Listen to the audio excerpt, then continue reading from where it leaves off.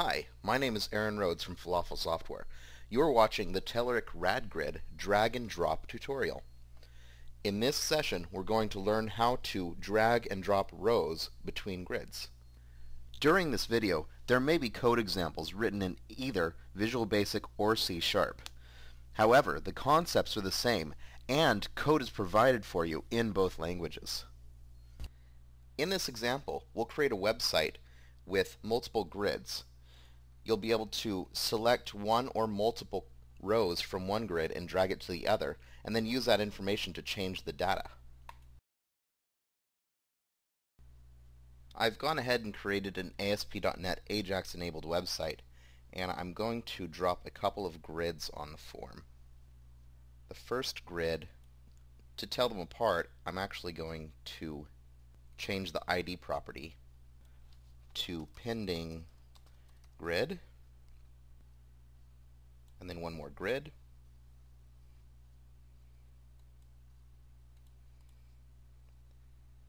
we'll call it shipped grid, and you'll understand why I'm naming those in a second, because the next thing we're going to do is configure the data sources. So a new data source for our pending grid, it'll be an SQL data source. We'll connect to the Northwind database. If you don't have the Northwind database installed, you can refer to the link above. Save the connection string. And I'm actually going to specify a custom SQL statement because I want to use a join. I'll enter the query builder, and it's going to ask me which tables I want to use. I want to use orders and customers because orders has a customer ID and I'd rather display the customer's name. So we'll add those, close this dialog, and then in our query builder it's going to show in the visualizer our two tables, and the fields I want to display are order ID, company name, and order date. Additionally, I want to add a where clause. My where clause will be where orders shipped date is null.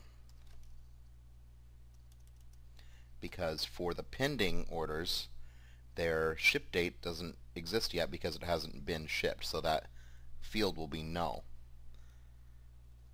Click OK. Next, let's test our query. That looks good to me. And let's move on to our next data source.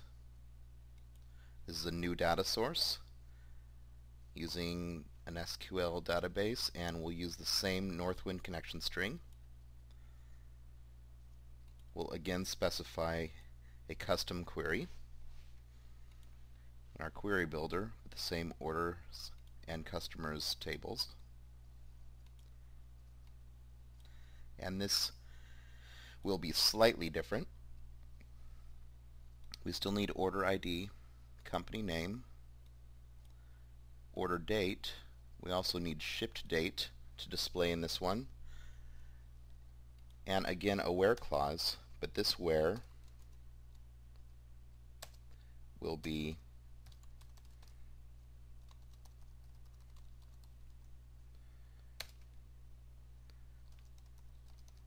is not null. So these two grids will be showing a split of the data from the actual data table. Click OK. Next, test our query. That looks good. We can finish. Now we need to set a bunch of properties for these grids.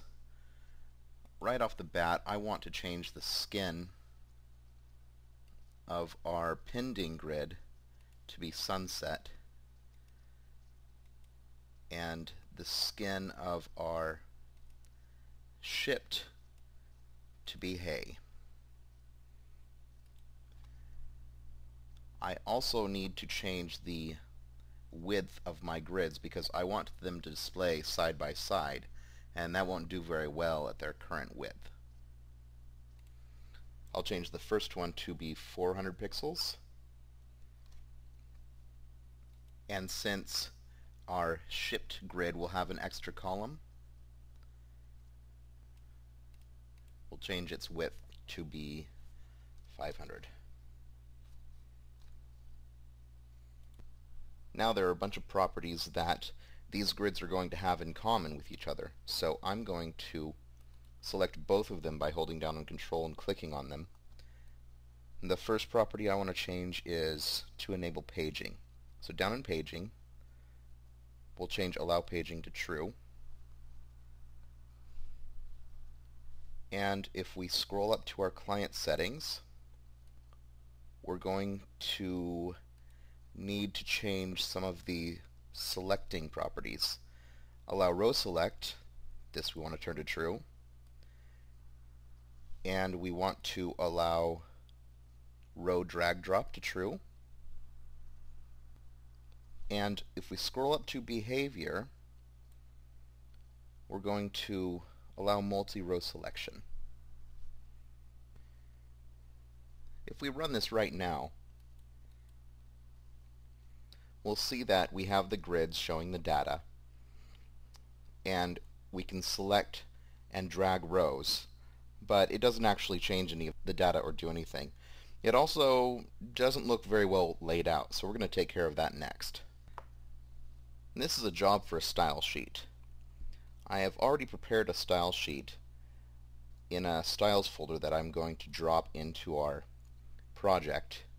And if you want to take a look at it, it references the shipped grid and pending grid IDs, and as soon as we go into the markup of our form and add a link to that style sheet,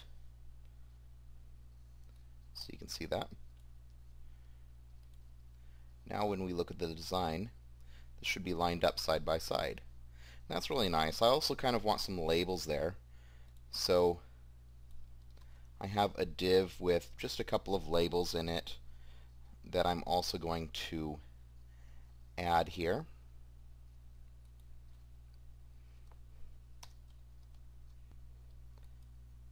And if we look at that, we'll see some labels here, and if we run, see everything lines up really nice. That's CSS magic for you. Now we need to make the drag and drop work. The way we do that is in the events for our pending orders form, we're going to look for an event called row drop.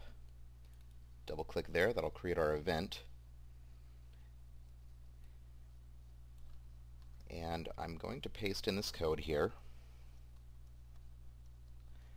What the code is doing is, in a for loop, because we can multi-select items, it's going to loop as many times as there are items, and the data source update command we're going to update to be update orders set ship date to the current timestamp where the order ID equals our dragged items key data value of order ID.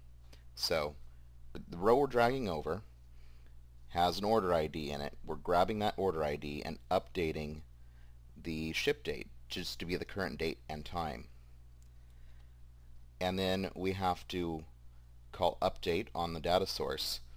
And since our shipped grid doesn't use data source 1, we're going to rebind so that it updates with the new now shipped order that it can display. And we're going to do about the same thing for our shipped grid. The only difference is that when we drag an order from the shipped grid to the pending grid, we're going to set the shipped date to null. Everything else in the code is the same. Let's run this and see how we did.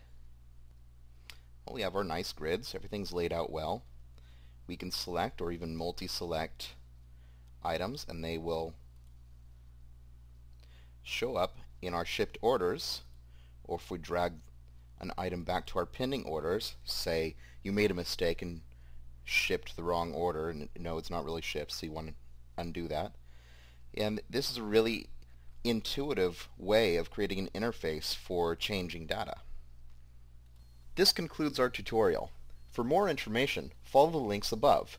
And thanks for watching.